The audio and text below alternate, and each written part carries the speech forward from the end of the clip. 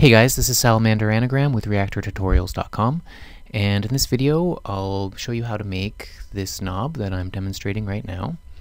This is part 2 of a series. I'll link to part 1 in the video description so you can check that out if you haven't already. If you guys like this tutorial, please subscribe to our YouTube channel. We come out with new Reaktor content once or twice a week. Alright, so this is where I left you last week. Basically, whichever part of the mouse area your mouse is hovering over, that knob will light up. And so now we need to add something so that we can actually kind of click and drag on the mouse area and have the values be shown to us. So let's do that. To begin, I'm going to do a little bit of rearranging so that we can make a little bit more space in our macro here. So I'm just going to grab a bunch of this stuff and move it into a new macro. And for those of you who don't know, if you want to grab a very specific group of modules, you can hold down the control button and click and drag to select all the controls you want at once. And then I'll paste them into this new macro here and connect the inputs to the appropriate places. This will just give us a little bit more room to play around with in our parent macro. And again, the output of this macro is going to be a value from 0 to 4, where 0 means that the mouse is not hovering over the mouse area at all, and value from 1 to 4 tells you which knob is currently active. So now we can connect this to the multi-picture and just delete all of the other stuff that we had going on. I want to make the macro invisible as well. And we can just get rid of this stuff, and that just looks a lot cleaner. Alright, and so currently this doesn't actually work exactly the way I want it to, because you can click and drag on the mouse area, and when that happens, if you're using it as a knob, you're going to want the same area that was originally lit up to stay lit up. You don't want the highlights to move along with your mouse once you're trying to move a knob. So what I'm going to do is make sure that the multi-picture gets its values from a router that only is going to accept new input when the left mouse button is off. So once you click with the mouse button, whatever's highlighted is going to stay highlighted until you release the left mouse button. And we want to make sure that when we release the mouse area that our multi-picture gets updated. So we'll just store the output of the active macro into a value and trigger the value from the button, and this will only be sent if the value of the button is 0, which gets sent whenever you release the mouse button. Okay, so next let's create a new macro, and this is going to take the position input for the multi-picture. We're going to take the Y value from the mouse area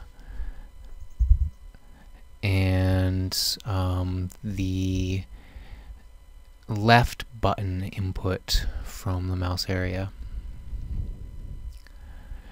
And in this macro, we're going to decide which knob is active using the position input, and we'll use that information to control 4 separate snap values that will store the value of our knobs. So I'm going to use a router 1 to M module, and we're going to have 5 outputs. Again, if the position is equal to 0, then we're not doing anything with this, and we're only interested when the position is equal to a value from 1 to 4. So let's create a macro to control an individual knob. And this is going to take a Y value and the left button input for inputs. And so basically what this knob is going to do, or this macro is going to do, is whenever we receive a value, that means that the mouse is hovering over this area and we're receiving inputs from the mouse area. So depending on whether the button is on or off, we can send the Y value to a couple different places. If the button is off, the only thing we want to do is store the value into a value module. And if it's on, we're going to trigger that value module and subtract the new input from it. So this will basically be a way to calculate the difference between our current Y value and our previous Y value. And that difference is the amount of movement that's happened in between the last event that we received and the current event that we are now receiving. So we'll subtract the value module from the current input. And we'll only ever do this, all this stuff, when the left mouse button is clicked.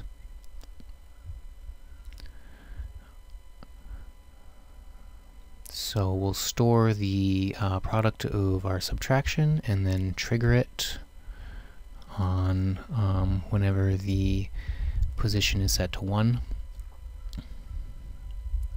And so this is the amount of movement that has occurred since our last input. So what we want to do is take that value and add it to our previously stored knob value. So we'll create a new value module for that, trigger it, and add the two values together. And we want to keep the total value coming out of this addition to be within the range from 0 to 1. So we want to, have a maximum and minimum value for our knob. And if you ever decide that you want to create a value knob that has values different than 0 to 1, you can just use the translate macro that we created in the previous video to translate the 0 to 1 signal to any signal that you want. So create a macro called clip min-max, or clipper, and we'll have a minimum and a maximum value, and we'll use some separator modules to make sure that we stay within the range from 0 to 1. So if our input is less than or equal to the minimum value, then we'll simply trigger the minimum value to go to the output. And if it's larger than the minimum value, then we can check to see how it compares to the maximum value. And we'll end up merging all the outputs together. So if we end up being greater than the minimum value, we'll use another separator. And this time we'll check to see if we are greater than the maximum. And if so, we'll trigger the maximum value to go to the output. And if not, then we can just send the value straight to the merge module because it's both greater than the minimum and smaller than the maximum.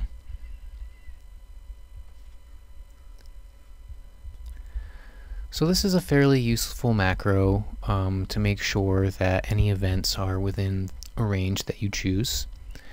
And I actually saved this one to my computer because it's a structure that I use a lot, and it's pretty tedious to make over and over again the same structure that you've already made.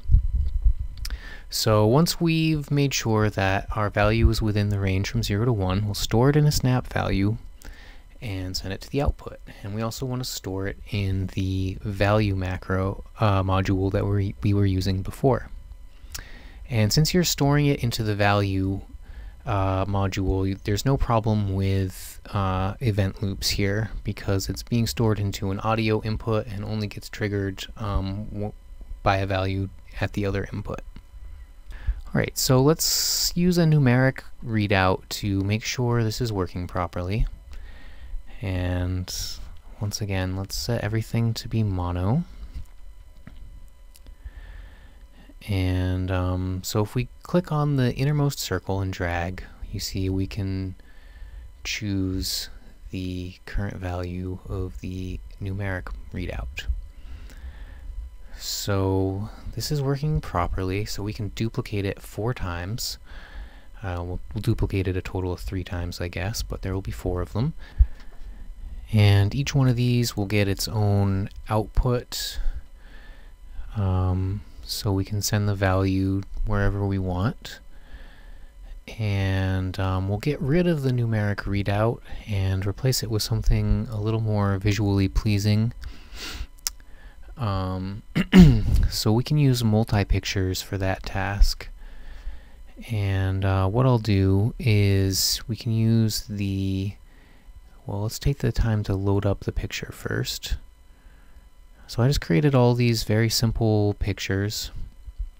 And I'll supply the appropriate knobman files and the graphics I made from them in a download. And we can just multiply the 0 to 1 value of our knob by the n-1 output of the multi-picture and send it to the select input of the multi-picture. And this will act just like a knob now. And once again, we can duplicate this structure a few times. And we need to load different graphics files for each one, but it's a fairly simple process.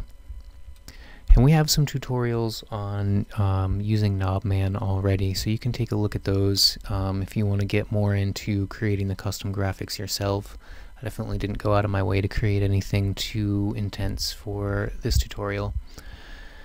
So once we're done with all this, we can rearrange everything on the panel view, which takes a minute. And that'll pretty much be it.